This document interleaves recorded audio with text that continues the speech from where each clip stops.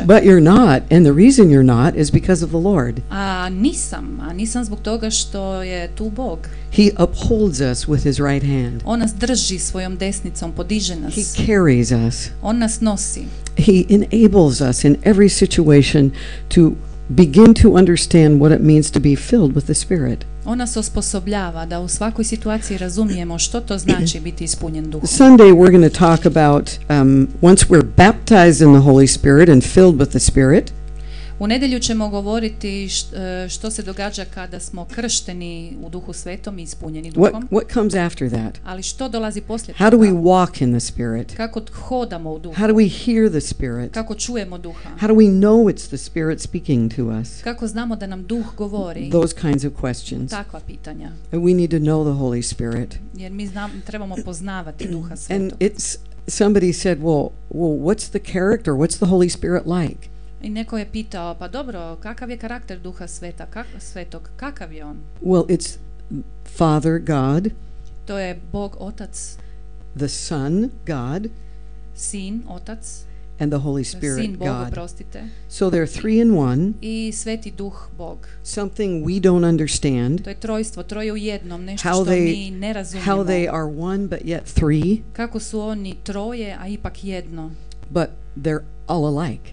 I svi su jednaki, So slični. Jesus said, when you see the Son, you see the Father, Isus je rekao, kad vidite Sina, vidjeli ste i Oca. and when you see the Son, you see the Holy Spirit. I kad vidite Sina, vidite i Duha Svetoga. I don't think you can tell them apart. Ja mislim da ih ne možete razlikovati. So they move in tandem, Jer oni se kreću u tandemu. and the Holy Spirit is the one who comes to you and speaks to you. A Duh Sveti je onaj koji vam prilazi i govori. And really the bottom line is, U stvari bit svega je, it takes time, potrebno je vrijeme and you need to know this. i morate poznavati You ovo. need to know what Jesus says in here, Morate znati što Isus ovdje because kaže. that's how you know how he talks.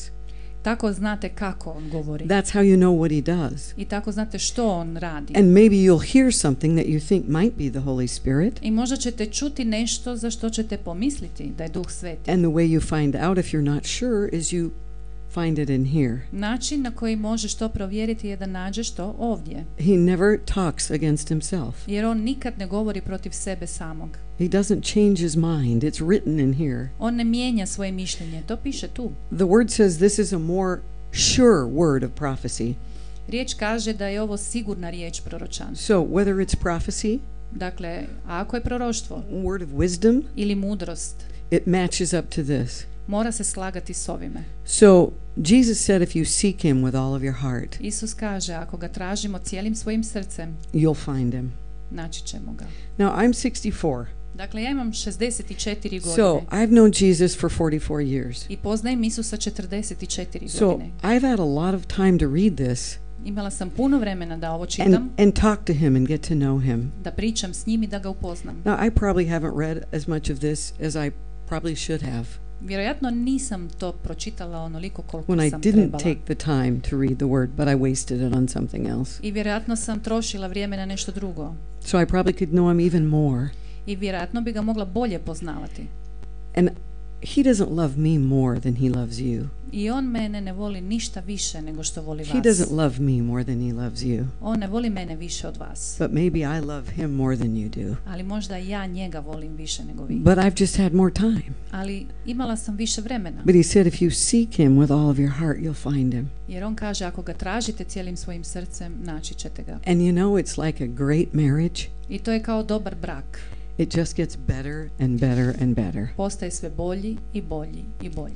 When I first came to know my husband, Kad sam tek upoznala svog I muža, thought I loved him. mislila sam da ga volim. And you know, you're Twitter-pated, we call it. You're Twitter-pated. I onda trepćete očima ovako. But now we've been married 42 years, and I Ali love him more than I ever did then.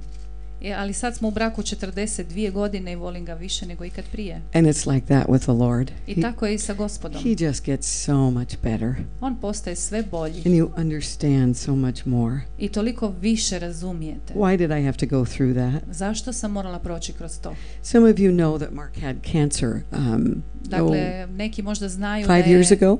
Prije 5 godina Mark imao rak. And it was so aggressive we weren't sure if Mark was going to be around. I bio je tako agresivan da nismo bili sigurni da će preživjeti. A very difficult time. Vrlo, vrlo teško vrijeme. We'd left the people that we loved in Europe. Ostavili smo ljude koje smo voljeli iza sebe u Europi. And that was a mourning time, a death for Mark. I to je bilo jedno vrijeme žalovanja za Marka, vrijeme smrti. I don't have time to even go into part of it, but it was very, very difficult. I nemam vremena sad uopće zalaziti u to, ali bilo je vrlo, vrlo teško. So women know if it's difficult for your husband, then it's difficult for you. A žene znaju, ako je nešto teško za vašeg supruga, onda je teško i za vas. And I remember asking the Lord, I sjećam se da sam pitala Gospoda, why did this have to be so hard? zašto je ovo trebalo biti tako teško? And I didn't hear anything for a second. I ništa nisam čula. And then I heard him speak to me and say, you got to know me better, didn't you? I onda mi je rekao, trebala si mene bolje upoznati, zar ne? And I had to say yes. I morala sam reći da. Those times drive us to the cross. Jer takva vremena nas privlače Bogu. I don't know if the Lord can do it any other way. I ja ne znam da li Bog ima neki drugi način. I don't know, because he suffered. Ja ne znam, jer on je patio. And the word says that we are healed by his wounds. A riječ kaže da smo iscijeljeni kroz njegove rane. Because he received wounds on the cross. Jer on je primio rane na križu. And was beaten before he got up there. I bio je pretučen prije nego što je stigao na križ. We're able to be healed because of that. I zbog toga mi možemo biti iscijeljeni. And then we're called to understand and go with him into suffering. I tada smo pozvani da to razumijemo i da hodamo s njim u patnji. But I'd say, even though that time was really, really difficult, it was worth it to know him better. Ali ja kažem, čak i ako je to vrijeme bilo jako, jako teško, Okay, and bilo je vrijedno jer smo ga bolje upoznali. I haven't even started on my subject yet. Još I'm going to have to počela hurry. svoju temu. I don't want you falling asleep on me. Ne želim da mi zaspete ovdje. Refreshing. The time of refreshing. Osvježenje, vrijeme osvježenja. I caught a cold in Poland and I've lost part of my voice. U Poljskoj sam se prehladila i izgubila dio glasa. So I'm getting healed, but it's not there yet, so I hope you can bear with me. Iscijeljujem, malo mi je bolje, ali još nisam skroz zdrava. Molim Okay, vas, the first scripture that the Lord spoke to me prvi stih koji mi je Bog dao was out of Matthew chapter 11. Bilo je iz Mateja 11. And this is what it says. I ovo kaže. Come to me. Dođite k meni. All you who are weary and burdened. Svi koji ste umorni i opterećeni. And I will give you rest. I ja ću vas okrijepiti. Take my yoke upon you and learn from me. Uzmite jara moj na se i učite od mene. For I am gentle and humble in heart. Jer sam krotka i ponizna srca. And you will find rest for your souls. Tako ćete naći pokoj svojim dušama. For my yoke is easy and my burden is light. Jer jaram je moj sladak, a moje breme lako. The Holy Spirit throughout the Bible is constantly inviting us into his presence. Duh Sveti nas kroz cijelu Bibliju poziva u njegovu prisutnost. And you think that simple word come I vi biste pomislili da ta jednostavna riječ dođi would be simple. Would be simple to do. Da će to biti jednostavno učiniti. But it's not so simple. Ali to nije tako jednostavno. We're so busy. Mi smo tako zaposleni. We're so busy with life. Životom. We have children. Imamo djecu. We have houses. Imamo kuće. We have jobs. Imamo poslove. We have to eat. Moramo jesti. We have to shop. Moramo ići kupovati. We have to cook. Moramo kuhati. We have to clean. Čistiti. And that isn't even counting sleeping. A tu nismo ni ubrojili spavanje. We're really, really busy people. Mi smo zaista jako zaposleni ljudi. And it took me years to understand the power of that little word come. I trebali su mi godine da shvatim moć te male riječi dođi. And Mark told me, you know, for pastors, that word out of Matthew 11 might be difficult because they don't see themselves as weary and burdened. Vidiš, rekao mi je Mark, pastori bi možda ovu riječ mogli naći da nije za njih, zato što oni sebe ne vide ni umornima, ni opterećenima. I thought you're kidding. Ja sam mu rekla, ma šta se ti šališ? Everybody gets weary and burdened. Svako se umori i svako se optereti. This life is not so easy. Jer ovaj život nije tako lak. And I've seen some of you and what's going on in your lives. I vidjela sam neke od vas i ono što se događa u vašim životima. Trying to make a living and take care of your families. Pokušavate preživjeti, zaraditi, brinuti se za djecu. Time is very precious. I vrijeme je dragocjeno. But if we could learn the key to coming, Ali kad bi samo mogli naći ključ za dolazak, za dođi. because you know, just like tonight when you worshiped, Jer vi znate, baš kao i večeras kad ste slavili, you're probably really tired from the day. vrlo ste umorni vjerojatno od cijelog dana. But once you worship and allow your spirit to be touched by God, Ali jednom kad slavite i dopustite da vam Gospod dotakne duh, it never ceases to amaze me. I go out of a meeting more refreshed than when I came in, even though I thought I should stay home because I'm tired. ja se nikad ne mogu prestati čuditi. Svaki put kad izađem sa sastanka, ja sam odmornija nego kad sam došla. Čak i ako sam prije mislila da bi trebala ostati kući. But the Lord tells us to come. Ali Bog nam kaže dođi. But we have to come. Ali mi moramo doći. We can't do it on the fly I ne možemo to na brzinu. because all the distractions need to be gone. Jer sve ono što nas odvlači treba se smiriti. We need to come. Jesus said if you don't Trebamo fall on doći. him, Isus kaže da ako ga slijedimo, then he'll fall on you. Oh, I'd rather fall on him. If you don't fall on him, he will fall on you. a Isus kaže da ako ne padnete na njega, da će on pasti na vas. I'm going to sing in the spirit, Ja ću pjevati u duhu, and Mirjana is going to translate it. a ja ću And if prevoditi. you want to follow along, it's out of Isaiah 55. Vi možete isto tako čitati, mi smo u Izaiji 55. Dobre di amori ma zamalamo, ne imiano ramazejei. O svi vi koji ste žedni, dođite na vodu. Ako novaca i nemate, dođite. Bez novaca i bez naplate kupite vina i mlijeka.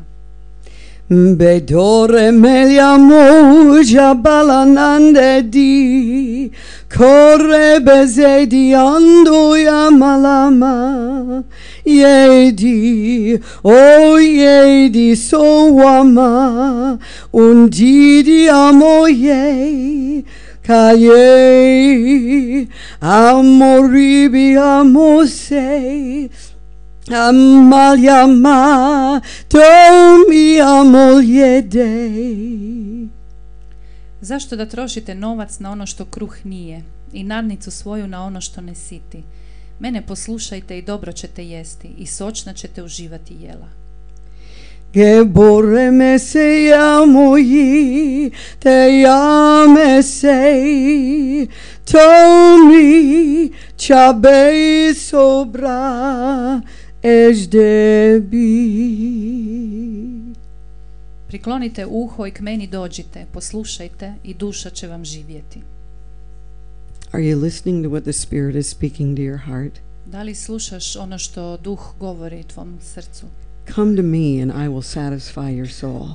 Dođi k meni i ja ću zadovoljiti dušu tvoju. You can have everything that the world has to offer. Ti možeš uzeti, imati sve što ovaj svijet nudi.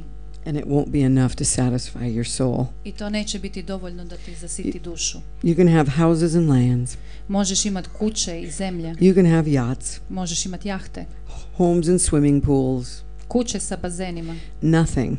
Ništa. Nothing fills up the soul Ništa ne Except ispunja for dušu God. osim Boga. It's the only place that you can come to be filled up.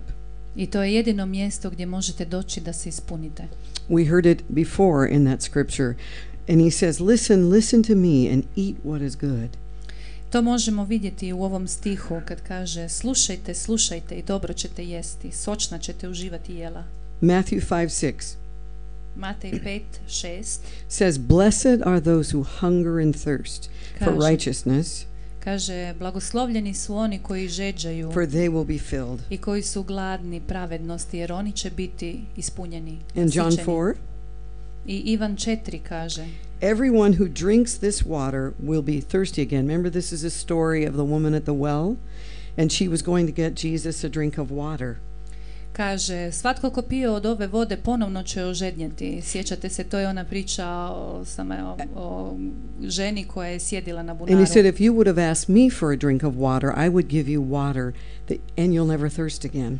A Isus kaže, ako dođeš k meni, ja ću ti dati vode od koje više nećeš biti žedna. So that scripture says, everyone who drinks this water will be thirsty again out of the well. but whoever drinks the water I give him will never thirst. Dakle, taj stih kaže, kogod pije ovu vodu, ponovno će ožednjeti, misli se na vodu iz bunara, a tko god dođe k meni, pije od mene, više neće biti žedan. Indeed, or in fact, the water I give him will become in him a spring of water welling up to eternal life.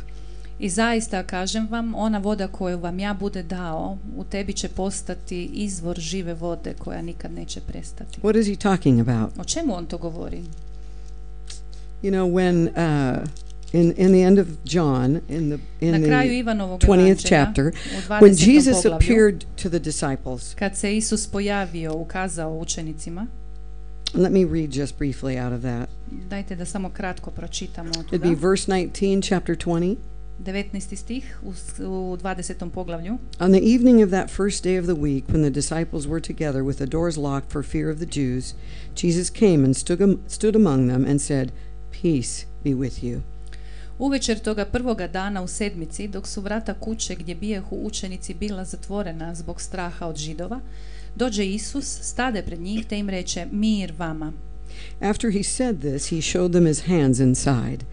Rekavši to, pokaza im ruke i bok. And the disciples were overjoyed when they saw the Lord. I učenici se obradovaše kad vidješe Gospodina. Again Jesus said, "Peace be with you.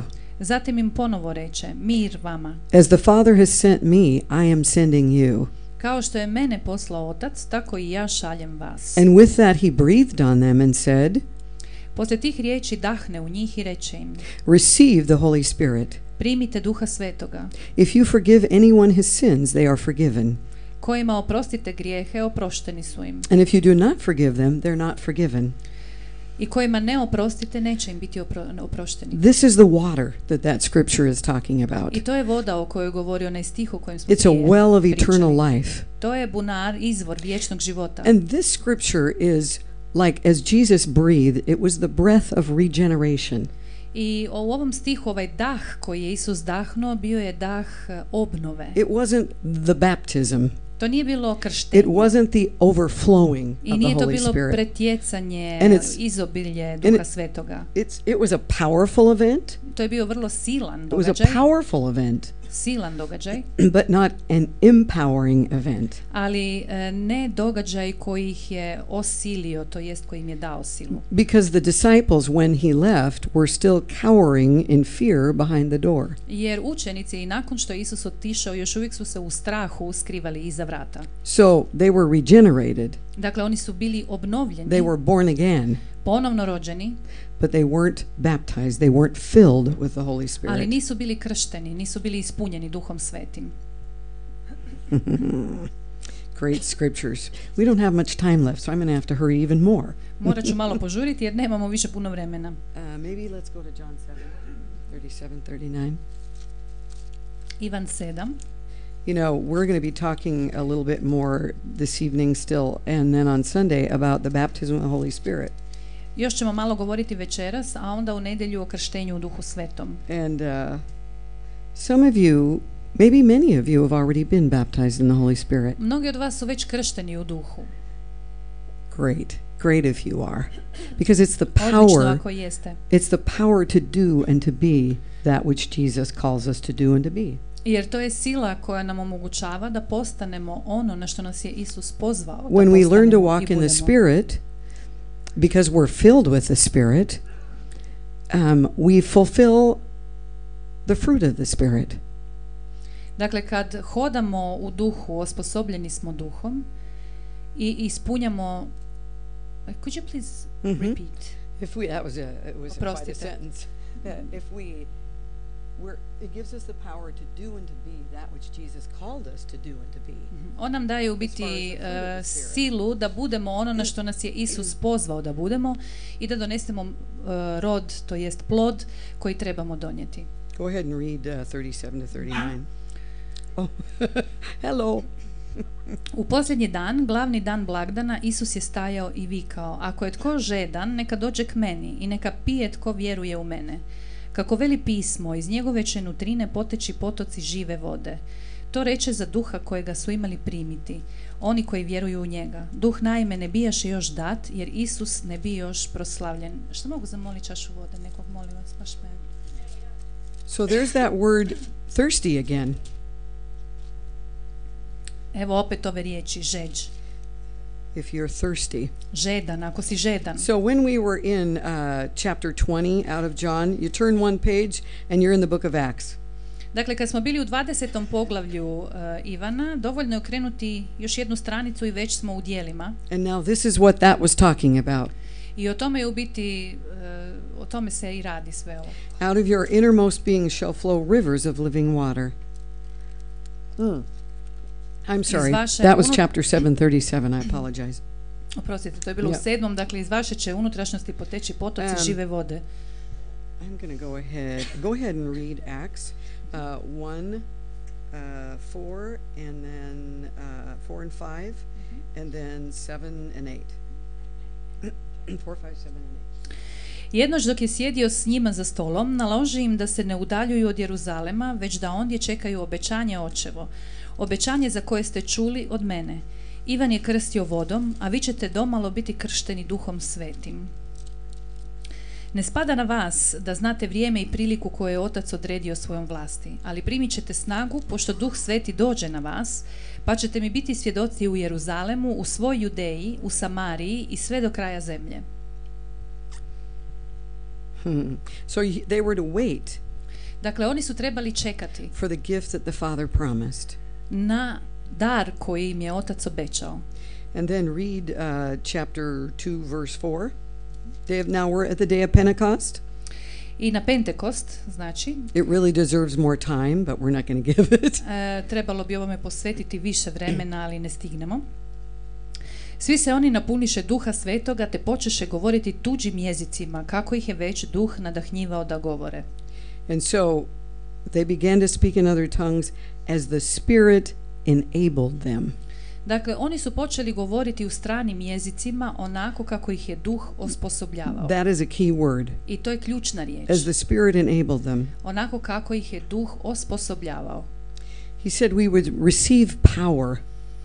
Mi smo primili moć. Do you have power in your life? Imate li moć u vašem životu? I don't know. What do you think? Ja ne znam, šta vi mislite? Do you have power to become the person that the scriptures talk about, who has the fruit of the Spirit, love, joy, peace, gentleness, kindness? Imate li vi moć da postanete osoba s onim voćem koje Duh govori, znači ljubav, strpljivost, milost? Do you have power to tell people that you love about Jesus? Imate li vi moć da kao Isus ljubite ljude? Or is that difficult for you? Ili je to za vas teško? I understand that. Ja to razumijem. It's difficult for some personalities too. It makes a difference what your personality is. I teško je čak možda i teže za neke osobnosti. Ako imaš neku vrst karaktera, za tebe ponekad teže. But interestingly enough, ali zaista interesantno. He didn't say that. Da on to nije rekao. See, some of you will get power, but some of you won't. On nije rekao neki od vas ćete biti osposobljeni, it depends dobit on ćete your personality. moć, a vi drugi nećete. Ovisi o karakteru. You know, we all receive the power of the Holy Spirit. Mi svi primamo silu Duha Svetoga. Dunamis is a word for dynamite. It's explosion. Dunamis je riječ za dinamit, za eksploziju. And no longer after these guys in the second chapter that we read about, no longer were they hiding behind the door. I vidite, ovi ljudi o kojima sad čitamo u 2. poglavlju dijela apostolskih više se ne skrivaju iza vrata. Peter, in fact, in verse 14, u stvari Petar u 14. stihu, the one who denied Christ 3 times, onaj koji je zanijekao Krista 3 puta, he stands up and starts to preach. On ustaje i počinje propovijedati. Because he had received the power of the Holy Spirit. Zato jer je primio silu Duha Svetoga. Verse 17 says, in the last days God says, I will pour out my spirit on all people. A 17. stih kaže, u posljednje ću vrijeme, veli Gospodin, izliti od svoga duha na svako ljudsko biće. Your sons and daughters will prophesy. Te će proricati vaši sinovi i vaše kćeri. Your young men will see visions. Vaši će mladići imati viđenja. Your old men will dream dreams. A vaši starci sne. And that's happening. I to se dešava. Have you been paying attention to the news lately? Da li možda pratite vijesti u zadnje vrijeme? Yeah. Da? It's not too good, is it? Nije baš neko It's a little scary. razdoblje, jel da? Malo je strašno. You'd think we'd learn. Čovjek bi pomislio da ćemo naučiti nešto. I was walking in the woods today and I came upon 3 men in the woods. Danas sam šetala kroz šumu i naišla sam na 3 čovjeka. And they were really arguing. I zaista su se svađali. And one was pushing one of them. I jedan je gurao drugog. And I thought, I think I'll walk that way. I ja sam pomislila, dobro, ja ću krenuti ovim putem. I thought, we need God. Nama je potreban We need God Bog in our neighborhoods. u našim susjedstvima, We need God in our lives, u in our našem families. životu, u And našim we need God in obiteljima, our world. u našem svijetu nam je And we need to get potreban Bog. everybody filled with the Holy Spirit. I potrebno je da se svi napune Duhom Svetim. Because when you're filled with the Holy Spirit, your life is transformed. Jer kad se ispuniš Duhom Svetim, tvoj se život mijenja. That transformation happens immediately as you exchange your life for His life. I ta se transformacija dešava odmah, čim svoj život zamijeniš za And it's a njegov. promise. You don't get to stay the same. I to je obećanje, nećeš ostati Said, isti. He who began a good work in you will finish that Jer work. onaj koji je započeo dobro djelo u vama, on će ga i dovršiti. So His purpose is to take that dead life that you had and transform it into His resurrected life. I njegova je namjera da uzme vaš život i da ga preobrazi u njegov uskrsli život. And what an exchange. I kakva je to samo razmjena. I'm going to go ahead and not go through the rest of these scriptures. I always do this with translation. I always think I have more time. Nećemo čitati ove druge stihove koje sam si zabilježila. Uvijek se tako prevarim sa prijevodom. Uvijek mislim da imam više vremena. Have you guys ever sang in the Spirit Jeste li vi ikada pjevali u duhu? as a group? Kao grupa. Okay. I wanted to tell you just a little bit before we do that about when I received the baptism of the Holy Spirit.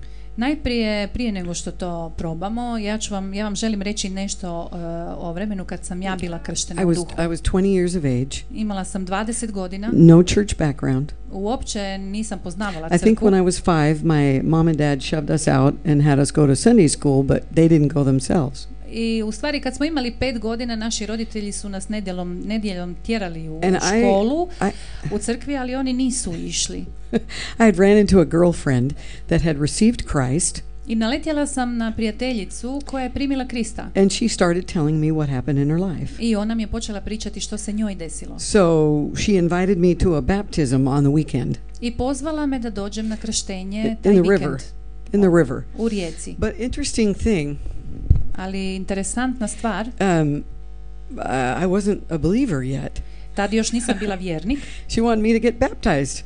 Ona je željela da se i ja And krstim. I didn't know why. A ja nisam znala zašto. She was only a Christian about a month. Ona je bila kršćanka tek mjesec So dana. she didn't know any better. Tako da ni ona baš nije znala. So I went to service with her on a Sunday evening. Međutim, tu nedjelju navečer otišla sam s njom na And she službu. told me what I needed to do to be saved. I ona mi je rekla što trebam učiniti da bi bila spašena. And she said, you need to ask Jesus to come into your life, Rekla je, moraš pozvati Isusa u svoj život, to forgive you of your sins, da bi ti on oprostio tvoje grijehe. and give your life to him, and then you'll be born again. I daj mu svoj život i bit ćeš ponovno rođena. So I sat through the whole service. I ja sam See, prosjedila now, kroz cijelu tu you understand, službu. I didn't know any Bible. I probajte razumjeti, nisam Let's see, uopće I have to poznavala ask God to Bibliju. come into my life. Zamolila sam Boga I da w- uđe u moj život. I went over and over that during the I service. stalno sam to ponavljala cijelu večer. I didn't hear a word the pastor said. I nisam čula niti jednu riječ koju pastor govori. Because in those days, we used to wait till the service was over with, and then we went in the back room and got prayed for. Jer tada u to vremena mi smo čekali da pastor završi So- govoriti, otišli bi u stražnju sobu i ljudi bi se molili za So nas. that's what I was waiting for. I na to sam u stvari i čekala. So I went in the back room with her to pray, Znači, otišla sam u tu sobu da se molimo and I prayed with her. i molila sam se sa mojom prijateljicom. And then she said, do you want to be baptized in the Holy Spirit? I onda mi je ona rekla, želiš li biti krštena u Duhu Svetom? I said, is it from God? A ja sam pitala, je to od Boga? I'd never heard it before. Nikad ništa o tome nisam čula. I'd never heard of it before. O tome mi niko nije rekao, But I knew if it was from God, I wanted it. ali znala sam da ako je od Boga, da So to želim. she said, let's pray together and we'll ask Jesus to baptize you in the Holy Spirit. I ona je rekla, gle, ajmo se moliti zajedno i zamolit ćemo Boga da te krsti u And, Duhu Svetom. and within seconds, I za par sekundi se borra mashista valavuko rebere de diabarapashta. She can't translate that. I was just about to say. Okay. Ovo ne mogu prevesti. Uglavnom počela je govoriti u Yeah. jezicima. Amazing. It was amazing. Bilo je to nevjerojatno. I'd never heard it before. I didn't know what it was. Ja to nikad prije nisam čula. Šta je to? There are some people that are taught against it, I neke ljude se čak podučava protiv toga. but I had no teaching at all. Ali ja nisam imala nikakvog So I had podučavanja. nothing to hinder God from giving me the gift of the Holy Spirit. Tako da u meni nije bilo prepreke da mi Bog da dar. Mark had a girlfriend before me, Mark je imao jednu djevojku prije mene. and probably more than one, but this particular one, Možda i više od jedne, ali recimo ova jedna.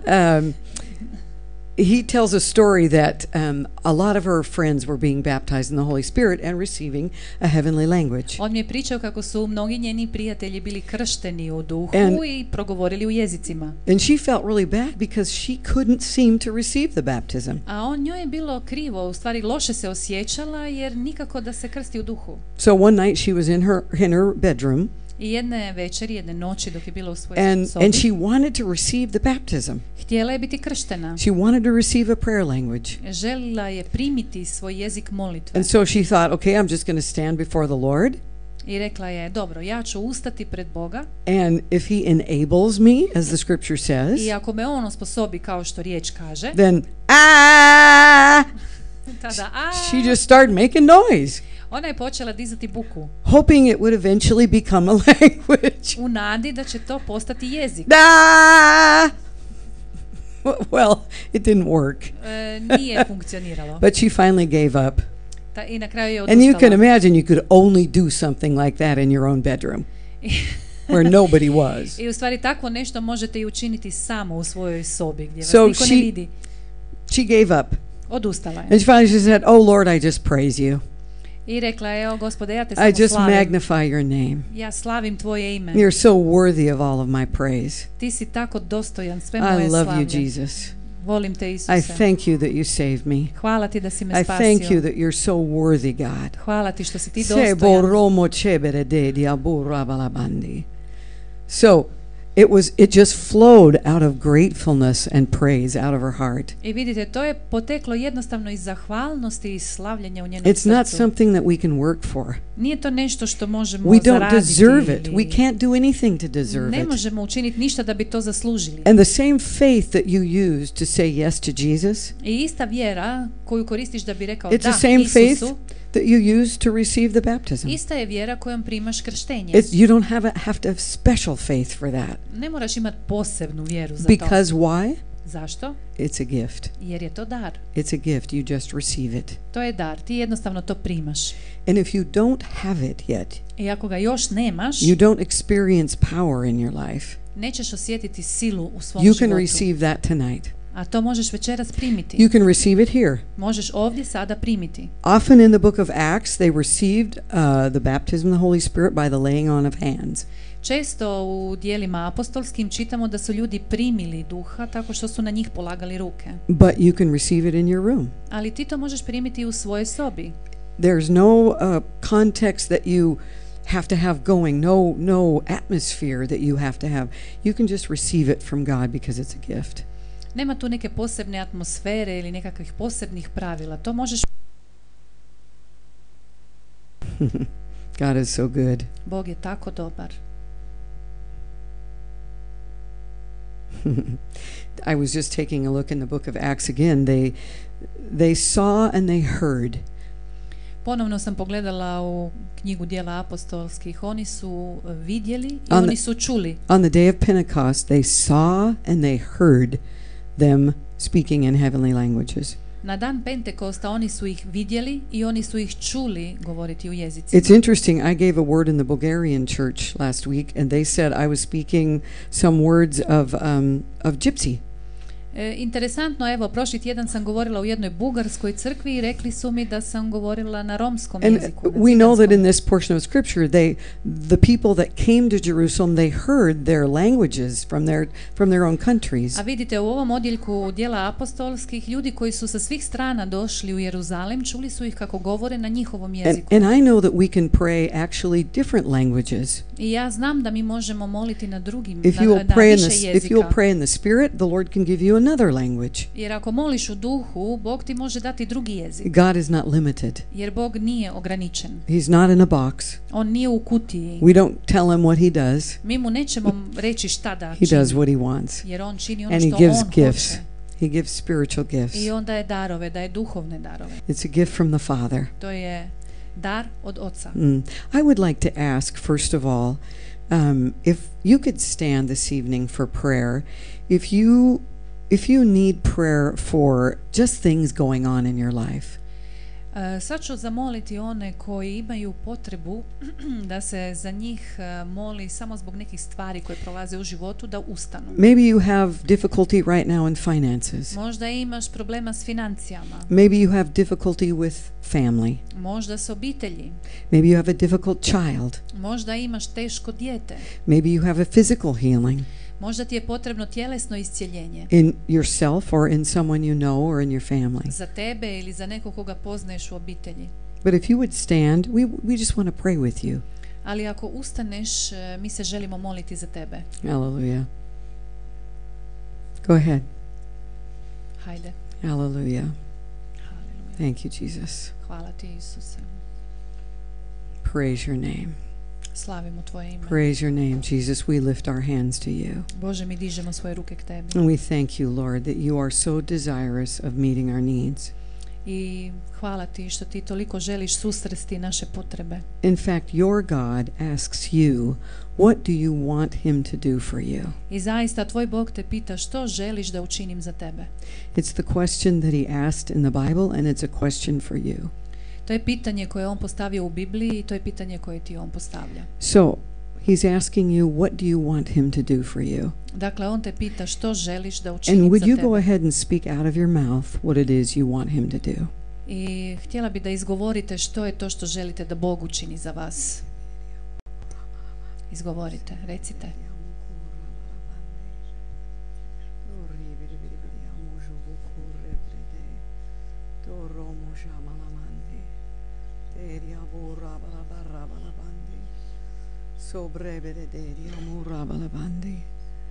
Lord God Almighty, Gospode Bože svemogući, you, the Holy Spirit, ti, Duh Sveti, have all power and authority.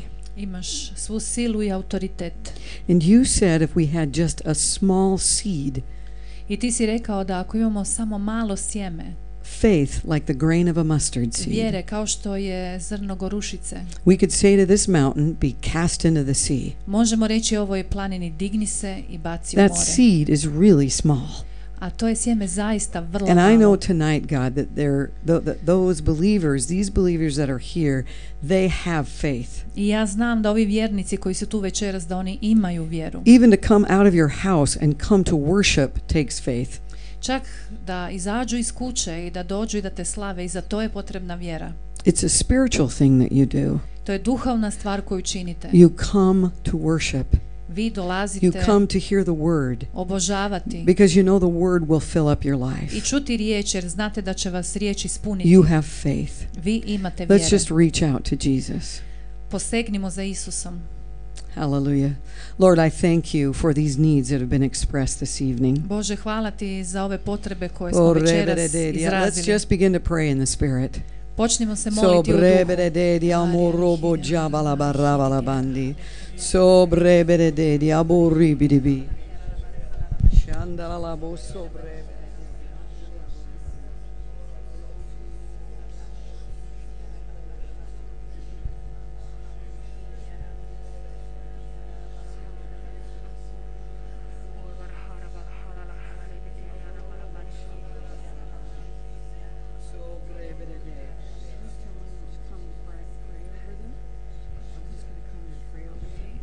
Keti će sada moliti za vas.